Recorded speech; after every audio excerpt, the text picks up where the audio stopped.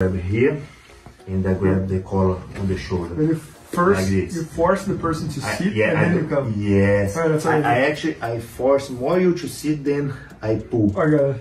I push.